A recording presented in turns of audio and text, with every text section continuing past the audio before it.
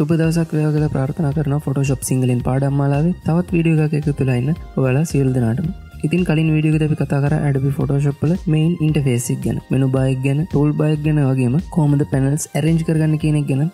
ඉතින් අද වීඩියෝ එකෙන් අපි කතා කරමු කොහොමද අලුතෙන් working canvas එකක් නිර්මාණය කරන්නේ, කොහොමද අලුතෙන් document එකක් Adobe Photoshop වල open කරගන්නේ, Adobe Photoshop වල මොනවද මේ භාවිතා වන layers සහ move tool එක ගැන මේ වීඩියෝ එකෙන් කතා කරන්න බලාපොරොත්තු වෙනවා. ඉතින් එහෙනම් අපි මුලින්ම කතා කරමු Adobe Photoshop වල working canvas එකක් නිර්මාණය කරගන්න කියලා. මම මේ විදිහට Adobe Photoshop CC 2018 සංස්කරණය open කරගෙන තියෙන්නේ. ඉතින් අපි කලින් වීඩියෝ එකේදී කතා කරා වගේ මේ ඉහළින්ම තියෙන menu bar එකේ උඩින්ම file කියන menu එක යටතේ ඉහළින්ම new කියලා option එකක් බලා ගන්න පුළුවන්. ඒ new කියන option එක කෙලවරේම වට මේ විදිහට Ctrl+N කියලා keys දෙකකුත් බලා ගන්න පුළුවන්. Adobe Photoshop වල ප්‍රධාන වශයෙන්ම භාවිත වන දෙයක් තමයි මේ shortcut keys. ඔය Adobe Photoshop වල කරන කාර්යය තවත් ඉක්මන් කරගන්න ඔයාලට මේ shortcut keys පාවිච්චි කරන්න පුළුවන්. ඔයාලට මේ හැම ඔප්ෂන් එකක් යටතේම මේ ඉස්සරහින් දීලා තියෙනවා ඒ ඔප්ෂන් එකට අදාළ ෂෝට්කට් කී එක. ඔයාලට පුළුවන් මේ ඔප්ෂන් එක මේ විදිහට ක්ලික් කරලා ඇක්ටිවේට් කරගන්න නැතුව ෂෝට්කට් කී එක ප්‍රෙස් කරලා මේ ඔප්ෂන් එකෙන් වෙන කාර්යය මේ විදිහටම කරගන්න. ඉතින් අපි මේ new කියන ඔප්ෂන් එක සිලෙක්ට් කරගමු. ඒක සිලෙක්ට් කරගත්තට පස්සේ ඔයාලට මෙන්න මේ වගේ තවත් වින්ඩෝ එකක් බලා ගන්න පුළුවන්. ඉතින් මේ වින්ඩෝ එකම ඔයාලට පුළුවන් main interface එකේ ඉඳලා Ctrl+N කියන keys දෙක press කරලා මෙන්න මේ විදිහට load කරගන්න.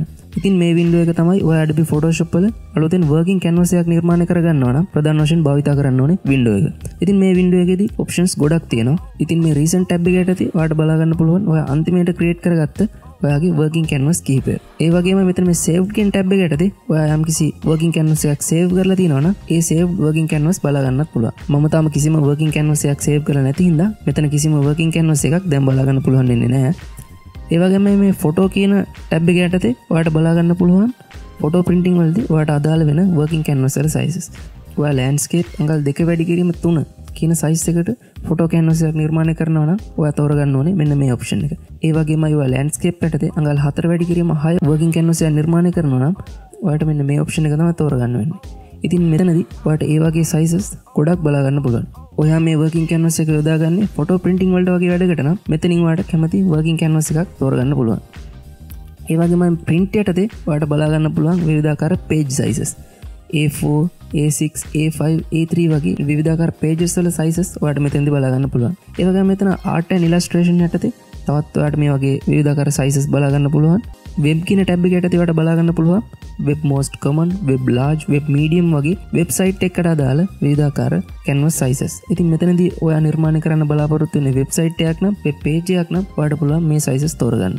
ඒ වගේමයි mobile යටතේ mobile phones වල විවිධාකාර screen resolutions ඔයාලට මෙතනදී බලා ගන්න පුළුවන්. iPhone 6, iPhone 6 Plus එකට අදාළ screen sizes මේ වගේ දේවල් බලා ගන්න පුළුවන්. මේ දේවල් ඕන වෙන්නේ යම් කිසි විදිහකට ඔයා mobile phone එකකට app එකක් නිර්මාණය කරද්දී ඒ app එකේ main interface එක නිර්මාණය කරන්න ඔයා Photoshop පාවිච්චි කරනවා නම් ඔයාලට මෙතනින් කැමති option එකක් තෝරගන්න පුළුවන්. film and video යටතේ ඔයාලට බලා ගන්න පුළුවන් සාමාන්‍යයෙන් videos වල භාවිත වන screen sizes. නමුත් මේ කිසිම option එකක් අපි තෝරගන්න බලාපොරොත්තු වෙන්නේ නැහැ. මේ වෙලාවේදී අපිට ඕන විදිහට කොහොමද canvas එක දිගයි පළලයි තෝරගෙන canvas එකක් නිර්මාණය කරගන්න කියන එක තමයි කතා කරන්න බලාපොරොත්තු වෙන්නේ. ඉතින් ඔයාලට මෙතනදී ඔයාගේ දකුණු අත පැත්තෙන් බලා ගන්න පුළුවන් preset details කියලා තවත් window එකක්. මේ window එක යටතේ ඔයාලට මෙතන ඉහළින්ම තියෙනවා untitled 1 කියලා Photoshop වලින්ම default නමක් දාලා. ඔයාලට මෙතන click කරොත් එහෙම ඔයාලට මේ නම වෙනස් කරගන්න පුළුවන්. ඔයාලට ඔයාගේ project එකට අදාළ විදිහට නමක් දෙන්නත් මෙතනදී පුළුවන්.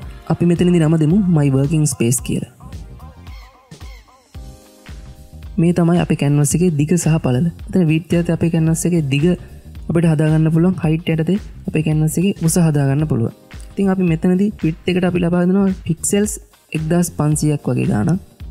height එකට අපි ලබා දෙනවා pixels 1000ක් වගේ ගාණක්. ඉතින් මෙතනදී ඔයා මේ pixels කියන option එක select කරලා තියාගන්න. inches centimeters වගේ දුන්නොත් එහෙම අඟල් 1500ක් කියන්නේ ලොකු canvas size එකක්.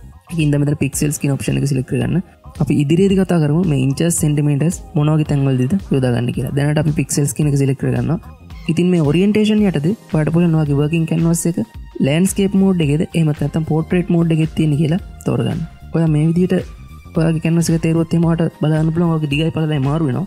මේක select කරොත් එහෙම ඔයාලට ආයෙමත් දිගයි පළලයි මාරු වෙනවා බලා ගන්න පුළුවන්. මෙතන මේ artboards කියන එකේ එක දැනට අයින් කරලා තියාගන්න. ඒ වගේම මෙතන resolutions යටතේ ඔයාලට බලන්න පුළුවන් වර්ග අංගලකට කොච්චර pixels ගණක් තියෙනවද කියලා. ඉතින් මෙතනදී මම 72ක් වගේ ගණක් තමයි දීලා තියෙන්නේ. ඔයා සාමාන්‍යයෙන් high resolution වැඩක් කරනවා නම් මේ 72 සාමාන්‍යයෙන් 300ක් වගේ ගණක් දක්වා පාට වැඩි කරන්න සිද්ධ වෙයි. අපි බලමු මේ මොන වගේ තැන්වලදීද මේ resolution එක මීට වඩා වැඩි කරගන්න කියලා. ඉතින් color mode එක යටතේ පාට බලා ගන්න පුළුවන් bitmap, grayscale, RGB වගේ color modes ගොඩක්. මේ හැම color mode එකක් ගැනමත් අපි ඉදිරි වීඩියෝ වලදී වෙන වෙනම කතා කරන්න බලාපොරොත්තු වෙනවා. දැනට ඔයා මේ RGB කියන color mode එක select කරගන්න. ඒ යටතේ තියෙන 8-bit කියන mode එක select කරගන්න. background contents වල white option එකත් මේ විදිහට select කරලා තියාගන්න. ඉතින් ඔයාලට මෙතන සුදු නැතුව ඔයාගේ background එකට තවත් color එකක් දෙන්න ඕන නම් මේ පුංචි කොටු උඩ click කරන්න. ඊට පස්සේ ඔයාලට බලා ගන්න පුළුවන් colors විශාල ප්‍රමාණයක්. ඉතින් ඔයාලට පුළුවන් මේ කැමති color එකක් ඔයාගේ canvas එකේ background එකේ තියෙන color එක විදිහට තෝරගන්න. ඉතින් මම සාමාන්‍යයෙන් පාවිච්චි කරන්නේ සුදු පාට නිසා මම සුදු පාට select කරගෙන okay කරනවා. දැන් අපිට ඕන විදිහට අපේ working space එක එහෙමත් නැත්නම් අපේ canvas එක නිර්මාණය කරගෙන ඉවරයි. දැන් මේ පහළ තියෙන create option එක click කරවුවම ඔයාලට මෙන්න මේ විදිහට pixels 1500ක් දීක pixel 1000ක් පළල මේ working canvas එක බලා ගන්න පුළුවන්. ඉතින් මේ වීඩියෝ එකේදී අපි කතා කරා කොහොමද Adobe Photoshop වලදී අලුතෙන්ම working canvas එකක් නිර්මාණය කරගන්න කියලා. ඉතින් එහෙනම් අද වීඩියෝ එකෙන් මම කතා කරන්න බලාපොරොත්තු වෙන්නේ මෙච්චරයි. Adobe Photoshop ගැන ඉගෙන ගන්න කැමති වගේ තවත් යාළුවෝ ඉන්නවා නම් මේ වීඩියෝ එක වගේ social media වල share කරන්නත් අමතක කරන්න එපා. ඒ වගේම අද වීඩියෝ එකකින් ඔයා යම් කිසි දෙයක් ඉගෙන ගත්තා නම් පළල තියෙන like button එක click කරලා වීඩියෝ එක like කරන්නත් අමතක කරන්න එපා. ඔයා Adobe Photoshop ගැන ඉගෙන ගන්න කැමති කෙනෙක් නම් තාමත් අපේ channel එක subscribe කරලා නැත්නම් පහළ තියෙන රතු පාට subscribe button එක click කරලා ඊට එහා තියෙන bell icon එක click කරලා අපේ channel එක subscribe කරන්නත් අපේ channel එකේ notifications on කරගන්නත් අමතක කරන්න එපා. එහෙනම් තවත් වීඩියෝ එකකින් එකතු වෙනකල් ඔයාලා සියලු දෙනාටම සුබ දවසක්.